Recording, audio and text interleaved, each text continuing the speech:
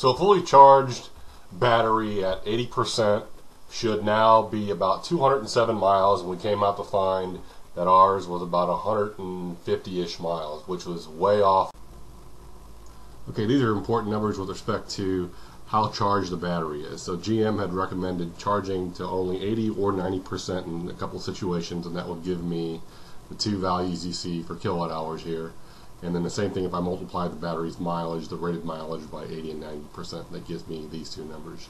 So you can calculate rate just like you do in a gas car. Miles per gallon is how quickly you use the gas. The same thing for electric. It's just miles per kilowatt hour. Just different units of energy. So if I had a 25-gallon tank in a car and those 25 gallons got me 25 miles per gallon, then I could give an estimate, again theoretically, that I could drive 625 miles on one tank of gas. Similarly for electric vehicles, if I had a 4 miles per kilowatt hour rate and I had a 66 kilowatt hour battery, I could say roughly get me 259 miles, probably a little bit more. But if more precisely what GM recommends or has nameplated, they say 66 kilowatt hours at 259 miles, that's 3.9 miles per kilowatt hour.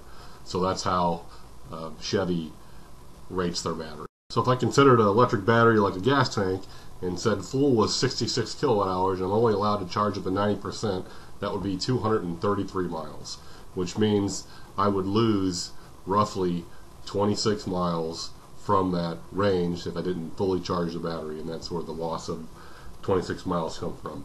So now if I look at the other recommendation that Chevy had before they did a software upgrade was don't drive the tank below 70 miles. So if I had the 26 miles from the top and the 70 miles from the bottom, that's 96 miles of range loss.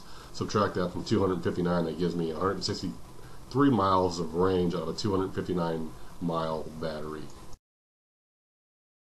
Okay, so the first charge that we got, we charged all the way up to 80% at the dealership, and it was roughly between 14 and 16 degrees outside.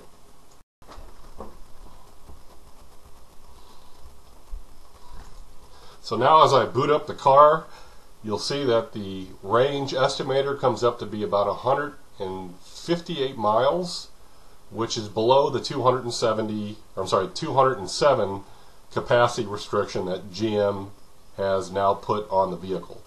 So there's some questions as where did this 49 miles go? And you can make the argument maybe 10, 15 miles can go to loss of range due to the cold weather.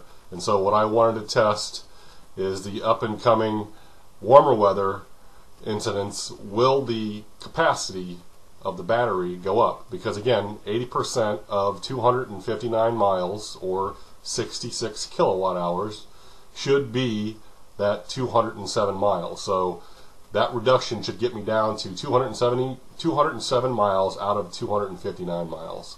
So here I turned on the heater and it dropped to 142. That's kind of immaterial, but I just wanted to see what the heater would do. So I'm going to test this some more and see what's happening. Okay, so my second charge will be at a level 2 charger at home. It's 240 volts, and I'm charging the car, and here's a graph of that. I charged it all the way up to, or at least what it took, 53 some odd kilowatt hours, which you can see on the charger there, 52.9. Let's say it's 53 for argument's sake. So 53 out of 66 is 80% of the battery pack. So that should display 270 miles of range, and you'll see it doesn't. Okay, here you can see here's a snapshot. It's 151 miles. The mileage has not budged.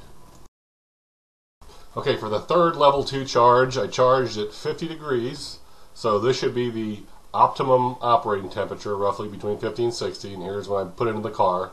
I put in 35 kilowatt hours plus whatever was in the battery. So I fully charged the car, and yet I still don't see the 207 miles. Done charging our second charge after the 80% update, and the first charge at the dealer got us to 156 miles of range. But we charge at about, I don't know, somewhere between 14 to 16 degrees Fahrenheit. So you can make the argument that the cold will reduce some of the range. Now we've charged at almost 50 degrees outdoor temperature. And this is off a little bit here. The actual outdoor temperature is about 45. We're showing 53. There's a little bit of difference. And now we're at 151 miles of range. So that's counterintuitive just based on the fact that anytime you have lithium batteries, as the batteries get cold, your capacity or your range will go down. So what this is saying is if the battery capacity will go up at 16 degrees Fahrenheit or be more than if it were to be, say, roughly 50 degrees Fahrenheit, the capacity or your range will go down. There's something wrong here. This number should be upwards around 190 to 200. Again, 80% of the rated 259 mile capacity should be a lot higher than this. So I think there's some artificial range limitations going on here because that number should be a lot higher. So I just wasn't happy with what was going on. So I was thinking, is there another variable besides the state of health, state of charge, and weather conditions for the range estimator? And I wanted to do a couple things here to see if that will affect my predicted range. Last charge, got down to about 56 miles. It's about 42 degrees up, and I'll wait till it hits about 50 and then kick this charge off. I'm also going to clear the miles per kilowatt hour. It looks like the default, if you erase the data, is 3.9, which aligns with the 66 kilowatt hours at 259 miles, so that boils down to right around 3.9. So let me clear this. All right, yep, so the average went up to 3.9, so that's the default. So I'm thinking that the counter from previous trips is affecting the prediction for the current trip, which I don't necessarily agree with, but let's see what happens. Okay, after the next charge, I got to 188 miles, which again is not 207, and I've done this multiple times, and I cannot get above 188 even with resetting the trip counter. So it looks like that's what's affecting the range of the battery. This is one of the snapshots I took before I did any of the software updates, and here you can see my prediction is 274, but my average miles per kilowatt hour is a lot higher because I was driving more efficiently, and that's 4.2. So if you divide 4.2 into 274, you should get 65.23, rounded up to 66, really close to what the battery should be.